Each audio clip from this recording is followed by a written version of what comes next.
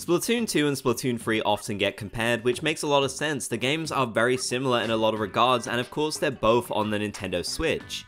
Obviously, Splatoon 3 advanced things a lot. It added a lot of new features, quality of life updates, and new content, but some things were also taken away as well. So in this video, I wanted to take a look at some things that were removed from Splatoon 3 that were available in Splatoon 2.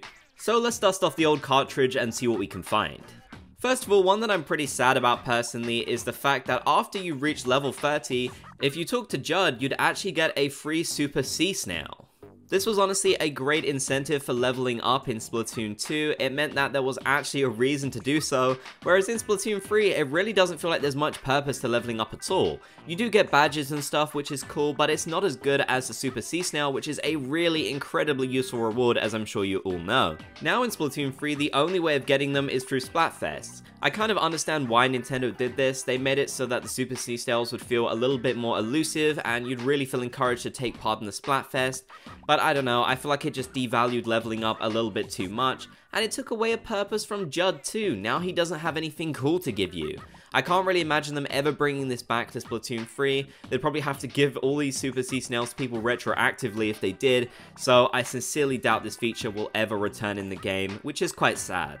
I definitely feel like Nintendo should consider doing something to make leveling up feel even more worth it in Splatoon 3 though, as right now it is definitely lacking in my opinion. And Judd could definitely do with another purpose, so him giving you some encouragement for leveling up would really be appreciated. But let me know, do you feel like getting this free Super Sea Snails helped encourage you to level up more in Splatoon 2? Or are you fine without this special reward? I'd love to see your thoughts down in the comments section.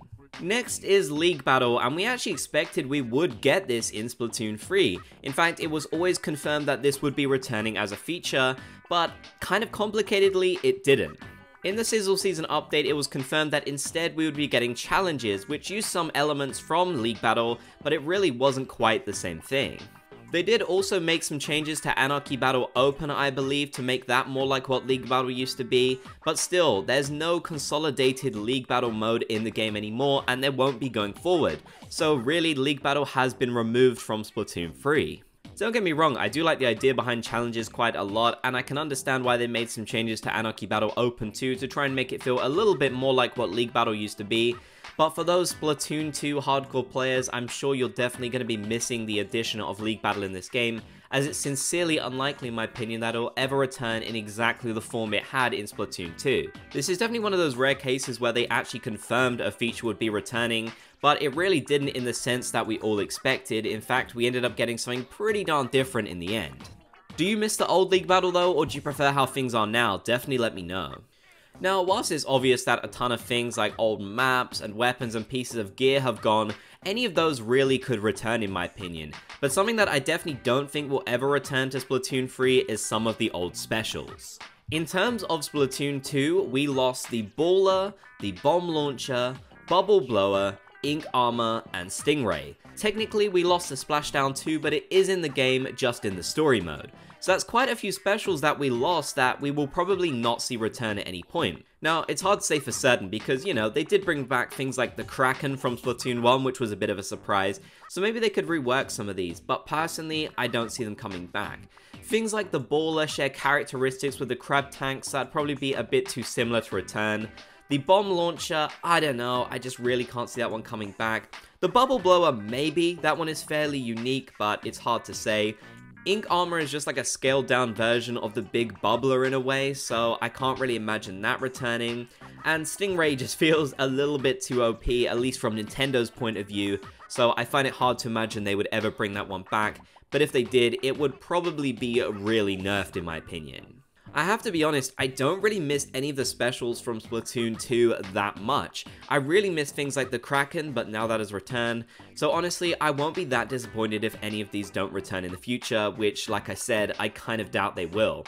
If we do see them return though, I think they will be heavily modified. They probably look pretty different than what we got in Splatoon 2.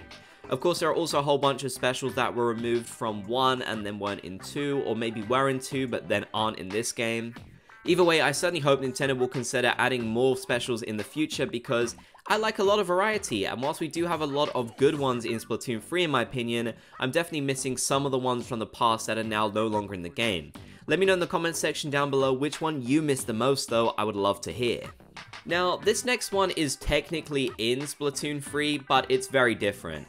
This is of course Crusty Sean's truck. Crusty Sean is absolutely beloved in Splatoon, as I'm sure you all know. And whilst the functionality of his truck and the tickets and such do exist in the lobby, I just really miss Crusty Sean.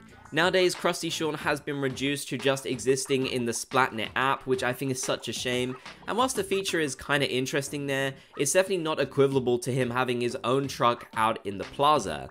That's something that I feel like the Splatoon 3 plaza is really missing. Some of the character and life that was injected into it with Splatoon 2 really doesn't exist in Splatoon 3 in my opinion. There are some cool things you can find around the map, but I don't know, I really love that Splatoon 2 plaza, there's so many good things there, and another thing that I'm actually going to mention very soon as well.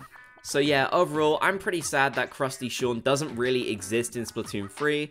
Maybe he'll make some kind of comeback in the future, that would honestly be so cool, but given the fact we can get these items from the lobby currently, I really doubt that he'll return in the same form he had back in Splatoon 2. Now, finally, we have one that I've seen so many of you desperately miss, and this is the Squid Beatz 2. So in case you don't remember, there was a little arcade machine that you could access from the main plaza, and this would allow you to play Squid Beatz 2. Now, some of these games did already exist in Splatoon 1, in fact, I believe there was actually a few different ones in Splatoon 1, but it was mainly just Squid Beatz 2. It seems like this time around, it kind of got replaced with two things, the first being the jukebox, and then secondly, of course, Table Turf Battle, which is a little bit more elaborate than Squid Beatz 2 was. But it seems like a lot of people really miss this little rhythm game. It was pretty unique for the series, so it's sad to see it gone honestly, and it was a great way of listening to all of the music in the game too. In fact, if you head to the Splatoon 1 plaza where the arcade machine is, now it's just a terminal for Hotlantis, which makes me so sad, because this is where originally you would have been able to access the original Squid Beatz game. I could potentially see Nintendo bringing this back in the future, maybe it could be a cool part of a DLC or something, I really don't know. I'd love to see it return though, I think these mini games are a lot of fun, and they just give you fun little things to do around the plaza that aren't just the main parts of the game. So who knows, maybe there is a chance we'll see Squid Beatz 2 return at some point, I certainly hope so, and it seems like a lot of you do too. So those are 5 things that were in Splatoon 2 that aren't in Splatoon 3. There are so many others as well that I could have mentioned, but I'll let you do so down in the comment section below. What are some things that were removed that you really miss? I would love to hear. If you made it to the end of this video, be sure to comment Splat Gang down below so I know you did. If you enjoyed, be sure to leave a like, and if you haven't already, consider subscribing and turning on channel notifications for more.